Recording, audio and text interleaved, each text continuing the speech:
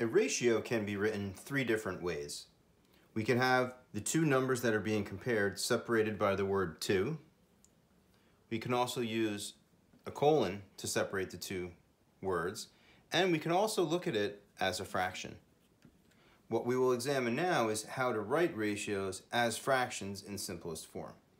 The first thing to do would be to take the first number in the comparison and make that your numerator. So that's going to go on top of the fraction, and the second number in your comparison in your ratio is going to be the denominator. Next, you would divide this fraction by some version of 1 that has a common factor between 20 and 30, hopefully the greatest common factor. The greatest common factor between 20 and 30 would be 10, so the version of 1 that we're going to be dividing by is 10 tenths. So 20 divided by 10 is 2, and 30 divided by 10 is 3, so a ratio of 20 to 30 can be written as the fraction 2/3.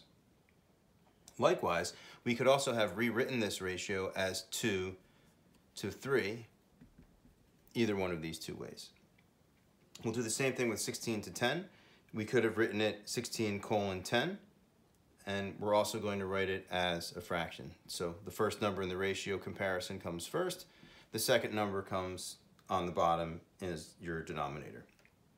We would then divide it by some fraction that's equal to 1 that is made up of common factors between 16 and 10, hopefully the greatest common factor, in which case that would be 2. So we're going to look at the version of 1 that is 2 divided by 2. 16 divided by 2 is 8. 10 divided by 2 is 5. So 16 to 10 also has a ratio of 8 to 5, which can be written any of these ways. You could also have written it as 8 to 5 or 8:5.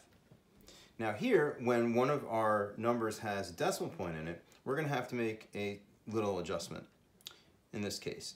So if we have 6.6 to 10, we can write the first number in the ratio as the numerator of the fraction, and the denominator would be the second number. Now we don't like to have decimals included in our fraction, so what we'll do is we'll see how many decimal places are to the right of the decimal point and multiply by that power of 10.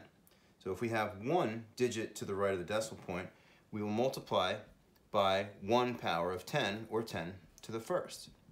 This would give me 6.6 times 10, or 66. 10 times 10 is 100. Note that this fraction, 66/100ths, can be simplified by the same process up here. So once I have 66 over 100, I'm going to divide that fraction by some version of 1 that includes the greatest common factor between 66 and 100, and that would be 2 divided by 2, which is equal to 1. 66 divided by 2 is 33. 100 divided by 2 is 50.